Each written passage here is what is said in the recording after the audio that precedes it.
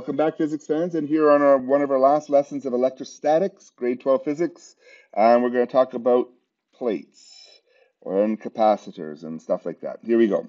So one of the things that if you haven't noticed in electrostatics so far, we've had a point charge, and the issue or an idea here from point charge is we have an E field that's generated radially away. Now, when we radially go away from it, the E field is changing as it goes away. The E field strength is going down as you go further away. Okay? In physics 11, when we're talking about a G field, when we're near the surface of the Earth, G was always 9.8. It was a constant. And because it was a constant, we could do a lot of cool stuff with it. In other words, we could use F equals ma. And if G was a constant, because this equals mg, the gravitational force, if G was a constant, then acceleration is a constant. And then the force pulling the object down to the Earth was a constant force. And when we had that, then we could use formulas like Vf squared equals Vi squared plus 2AD, because this is kinematics of constant acceleration. So we could start doing a lot of physics with it if we had a constant E field. But around a point charge, there is not going to be a constant E field. So you kind of use F equals ma, but we have to relate it to energy quickly and graph it because acceleration's changing. So that's why we ended up with the electrostatic potential energy is KQ over R, because the force changed, and we had to graph it to get this formula. But again, if force stayed the same, life would be grand. Well, how could we get the force the same? Well, if we have a whole bunch of positive charges here, all on this plate, on this bar, on this rod, whatever you want, and a whole bunch of negative charges down below, then the E field would be uniform, at least in between the plates, in between these bars, because just the way it is, it would be, and if they were really close together and really long, so instead of this little drawing here, I have a plate here and another plate here. Definitely in the middle here, the E field would be uniform. And when we have a uniform E field, then the electrostatic force is QE, and that's like mg for gravity, right? And this is constant now. And if this is constant, then this force is constant. And when we have a constant E field, and of course a charge that stays constant, then we get a constant force, and then becomes the physics 11 kinematics in here.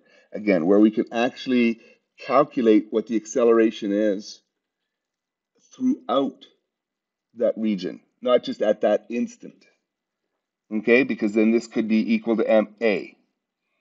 Okay, good physics that happens in there. And it so happens that if to get this, all we have to do, hook it up is to a positive cell, and we end up with parallel plates with charges on it. And this is very similar to capacitance and stuff like that. And we create these E fields all the time. Tons of these things in your phones and your electronics and stuff like that. It's another circuit item rather than resistances and light bulbs. There's capacitors. So what's unique about it is E is the same. E is constant throughout it. So what happens in parallel plates, there's a constant ratio of the voltage drop over the distance.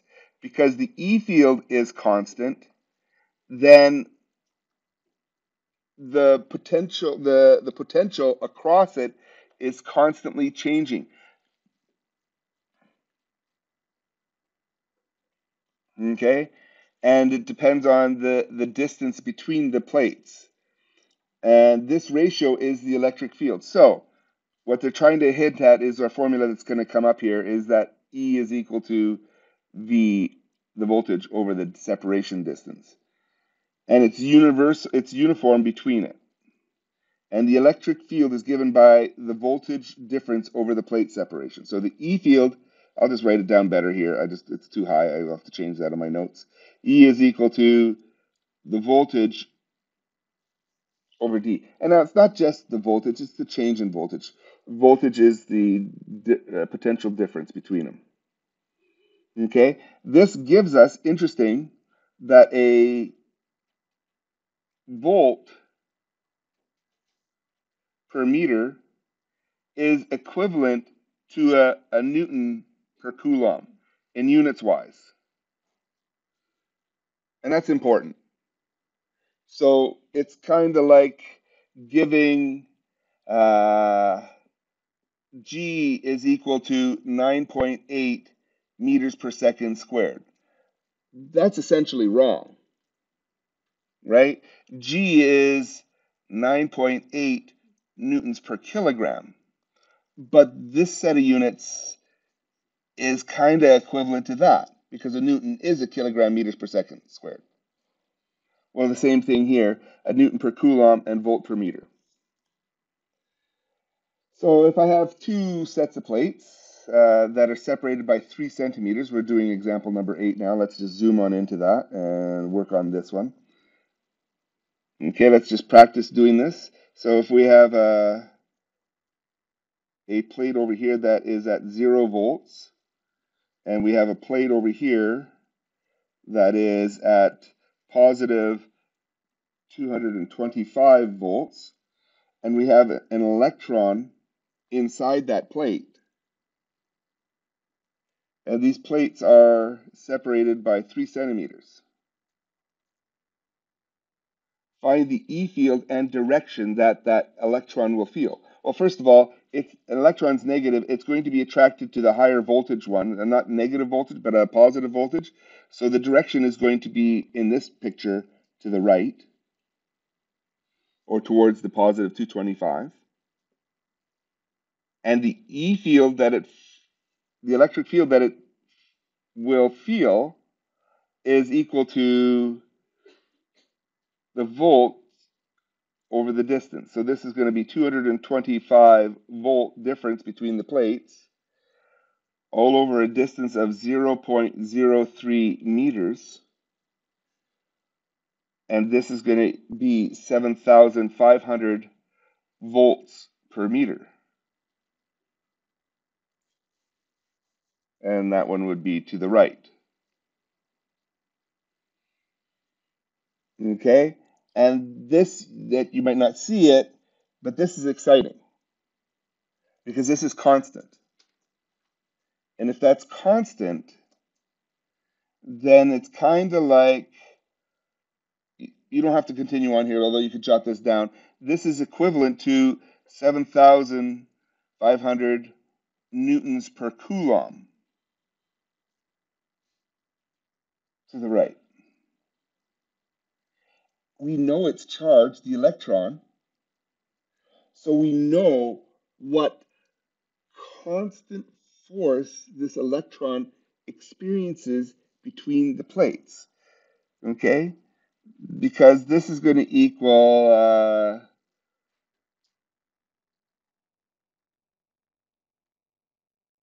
this is the E field, so we'll have the electrostatic force is the net force, and then you'll have QE is equal to MA.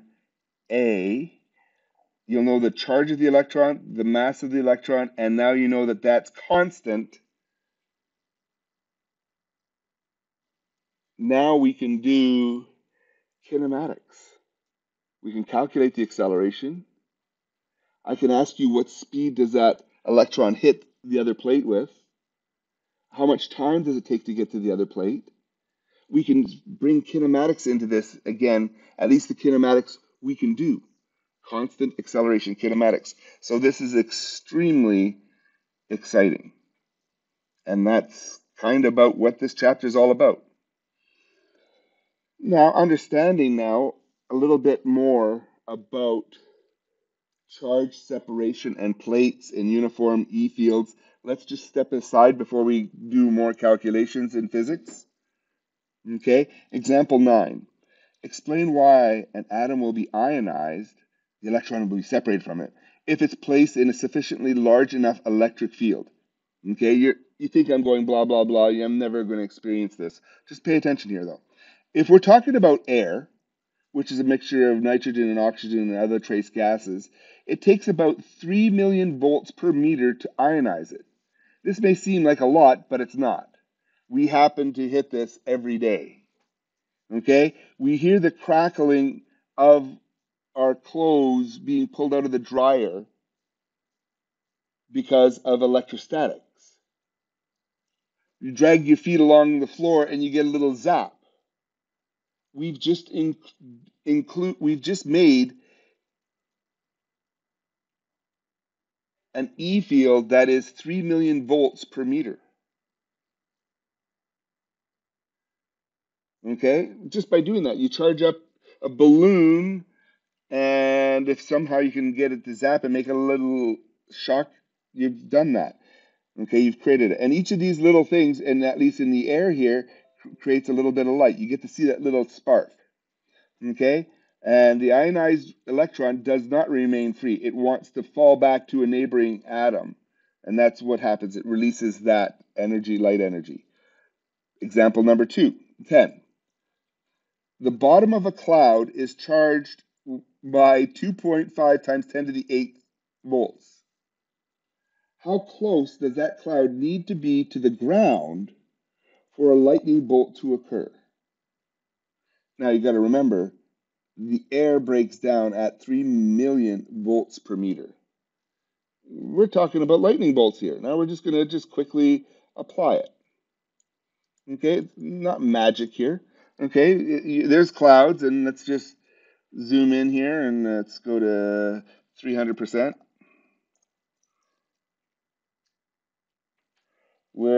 We're standing here on the ground, and we have, I don't know, we have a tree,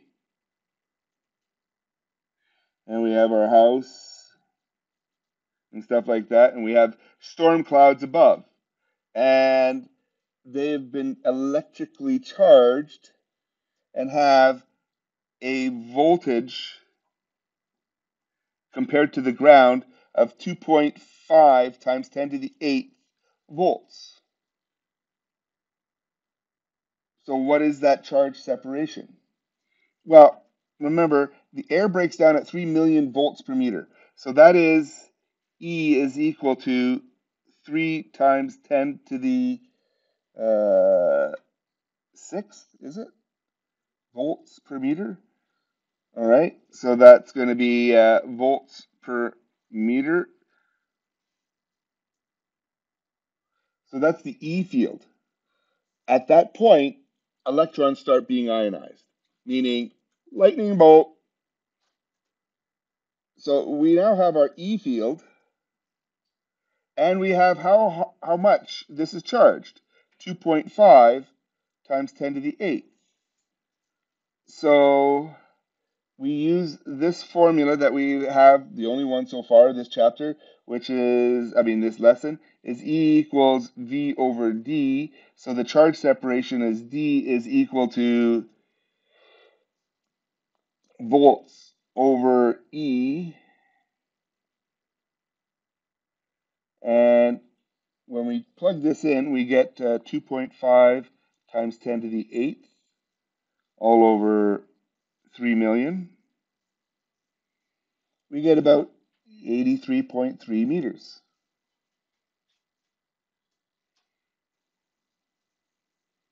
So if the clouds are 100 meters up, you're pretty safe. Or at least the edge of the clouds are where the electrical is stored. But if it's 83 meters, 83.3 meters, zap. Where do you not want to be during a lightning storm? Standing on the top of your house.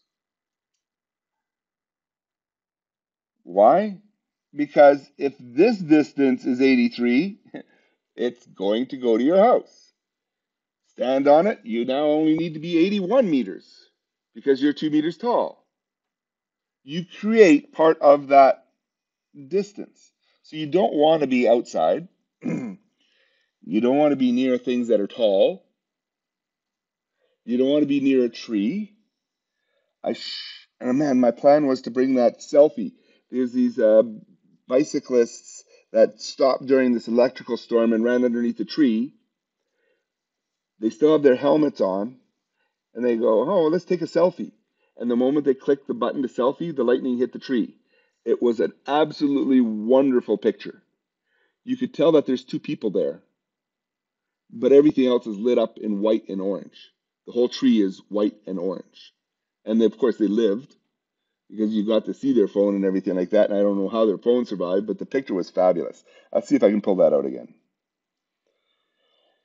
So you don't want to be bringing the cloud closer to the ground. So you don't want to be in a sailboat. Now, if you happen to be in a sailboat, you don't want to be touching anything metal. You don't want to be part of that. And most sailboats have a big thick wire going from the top of the mast down to the keel. That goes right through the boat, right down to the water level, just so that when they do get struck by lightning, the current, and they get hit by lightning a lot. You get the current going straight through the boat and not to any of the items in the boat, like people. Okay, let's come back to some physics calculations here that we could enjoy, says Mr. Curl.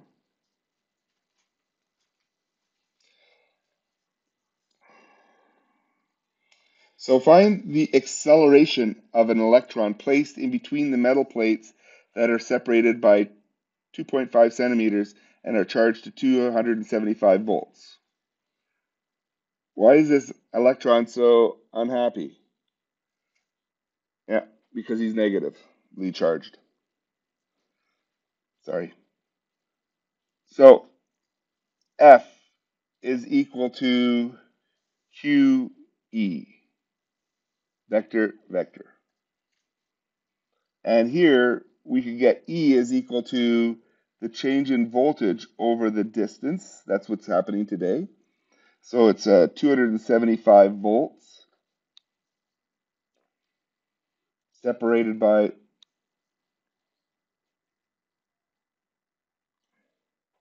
meters, 0.025 meters. So we get an E field of, I believe this is 11,000. Now I could call it volts per meter as I put it in here. Okay, but it's also 11,000, 11,000 newtons per coulomb.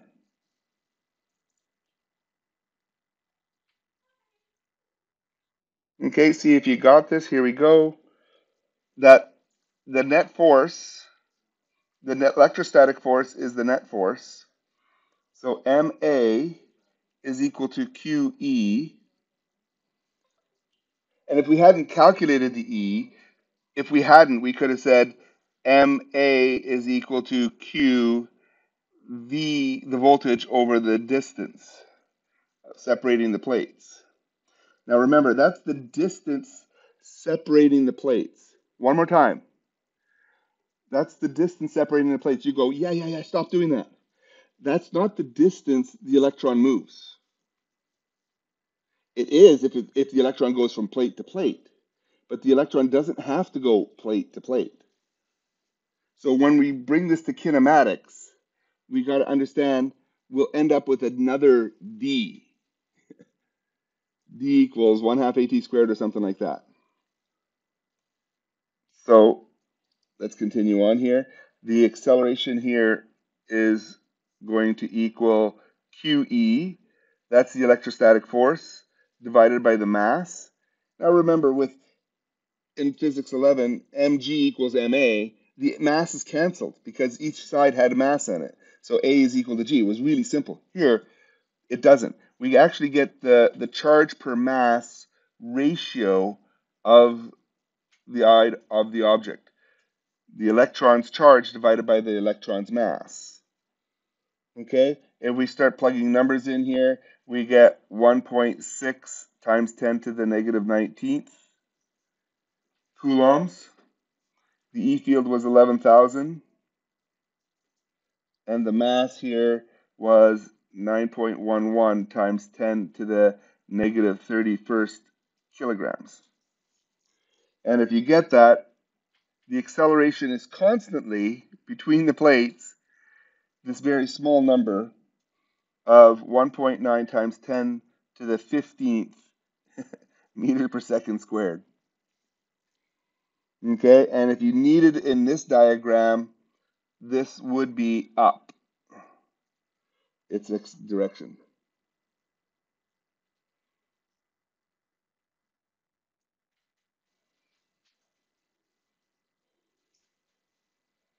And the last one we'll do on the video here is we'll be talking about a very famous experiment called the Millikan oil drop experiment. This gent, Millikan, used parallel plates to hold a charged object in place, levitated it. The oil drop remained in place because of an electric force that was pulling up, balanced the gravitational force pulling down on it. So we had the electric force up balancing the force of gravity down. Okay, how he did it, he kind of misted oil drops, so they're really tiny. In fact, you couldn't see the oil drops, they're that small. So he had to have like a microscope, but a horizontal microscope, not a vertical one. So he was looking into it, and as all these drops are all misted like that, he put an E field in here, and some drops went up, and some drops went down. They'd go down because of gravity and up because the E field was too strong, but some stayed in place. And the ones that stayed in place, as he balanced, as he tuned to the E field, he changed the E field strength, he found that some stayed in place. And by doing that, he was able to determine the charge on it. Okay, let's do that calculation here. That the upward force has to balance the downward force. So the electrostatic force, QE, had to balance mg.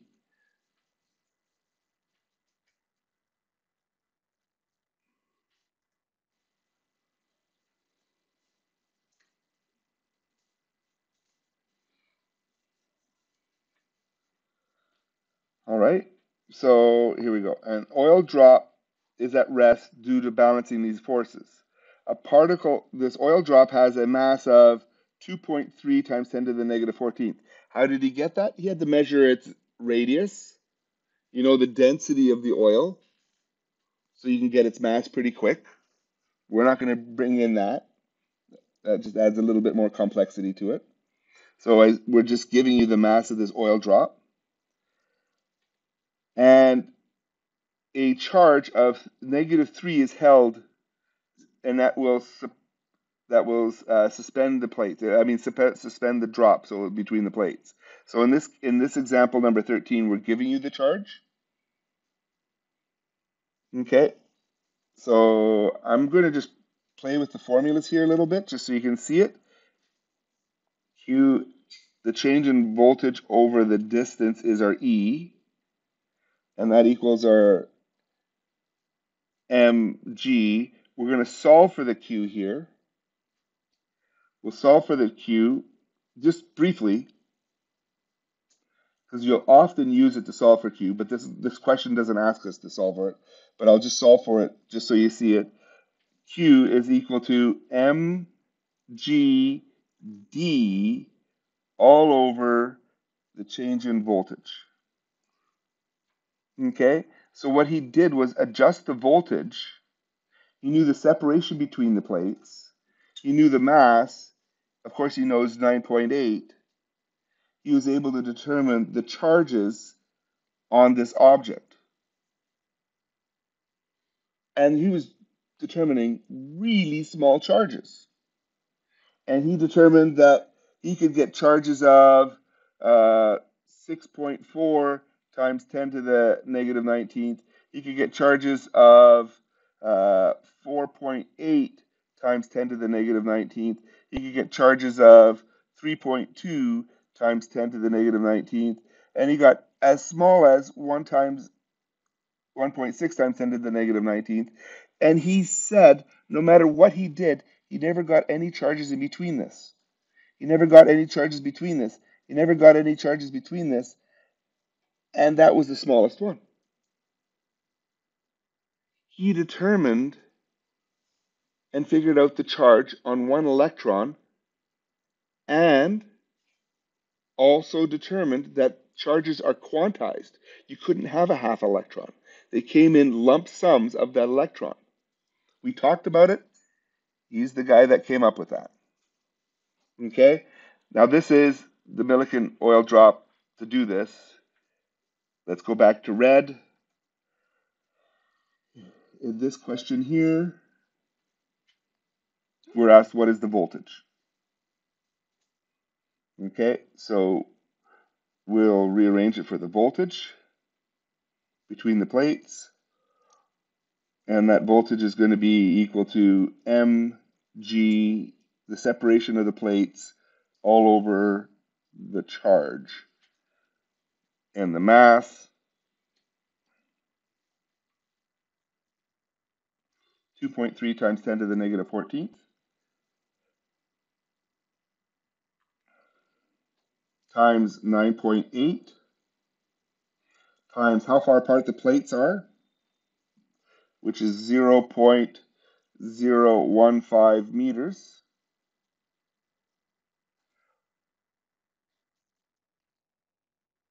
all over 3 electron charges. So 3 times 1.6 times 10 to the negative 19th. Now these electron charges are negative. And when you plug all those numbers into your formula, you'll get that the change in voltage is equal to negative 7,044 volts.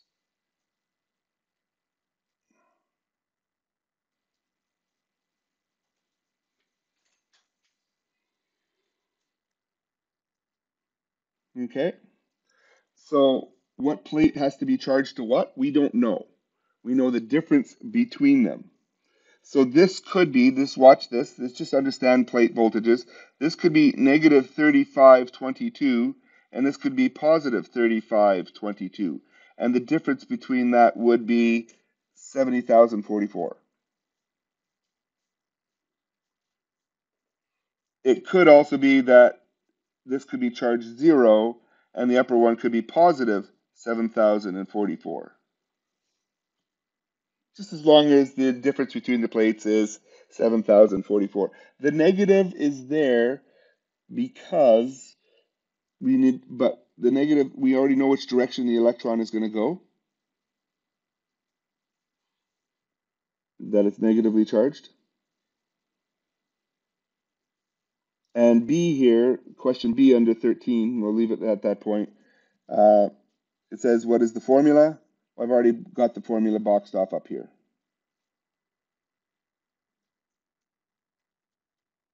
Okay, thank you so much, physics fans. I hope you enjoyed electrostatics.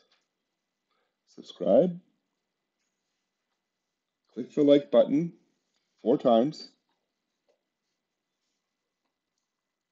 and leave comments. Lots of comments. No one leaves comments. Thank you.